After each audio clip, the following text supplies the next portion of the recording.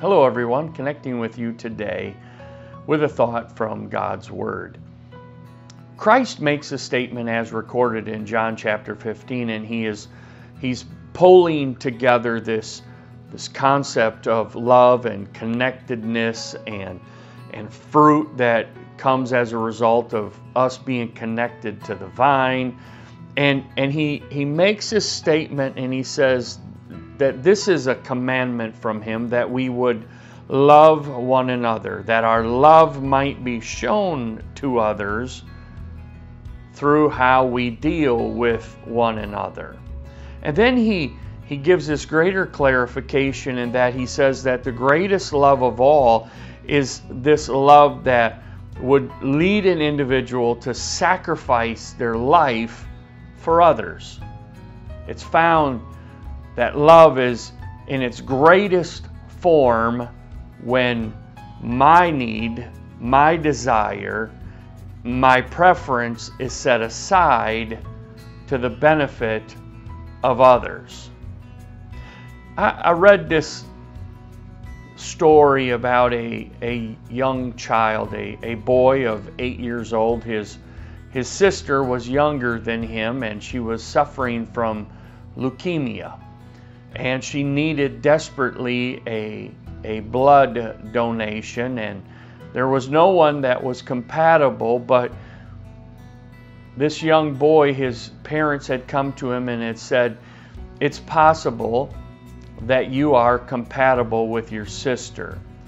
Would you be willing to give a pint of your blood to your sister?" Well, the young boy thought for a moment, and he said, "I'm going to need to think about this for a day." And so his parents gave him the space, and as the story goes, he took the day and he went to bed that night. And in the morning when he awoke and his parents were awakened, he came to his parents and he said, "I've made my decision.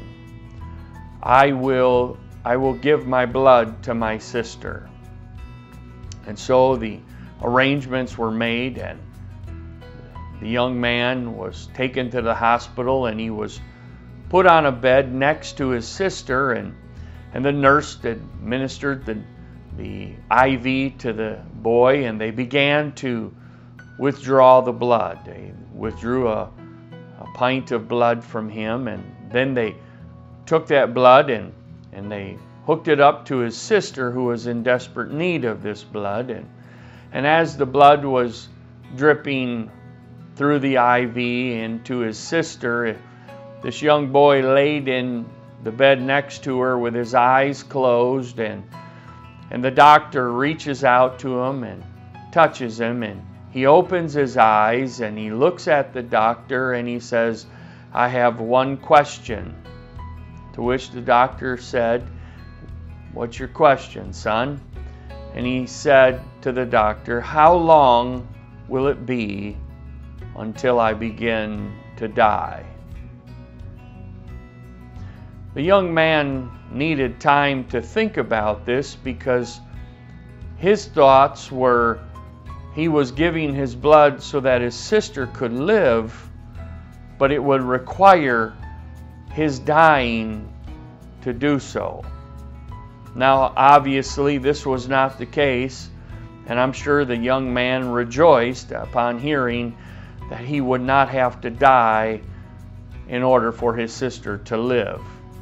But it shows this heart mindset, if you will, of sacrificing myself for the gain of others.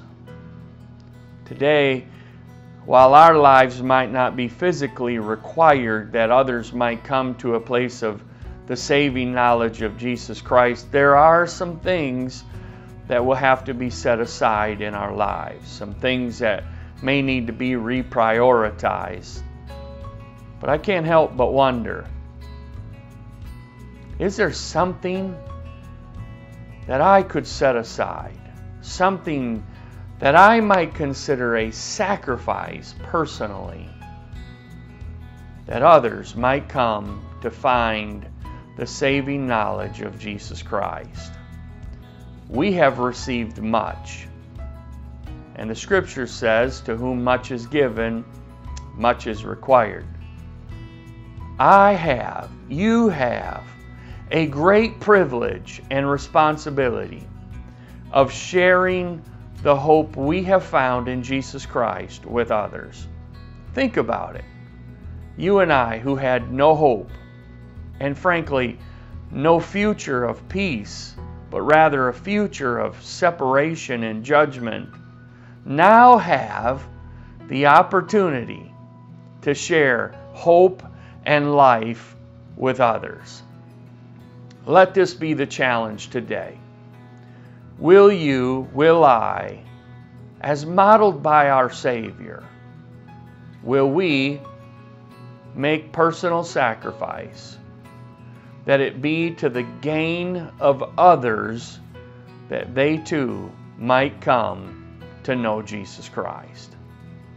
Take time today and pray about this, that it be realized in your life, that it be lived through your life, that the hope of Jesus Christ might be extended to all.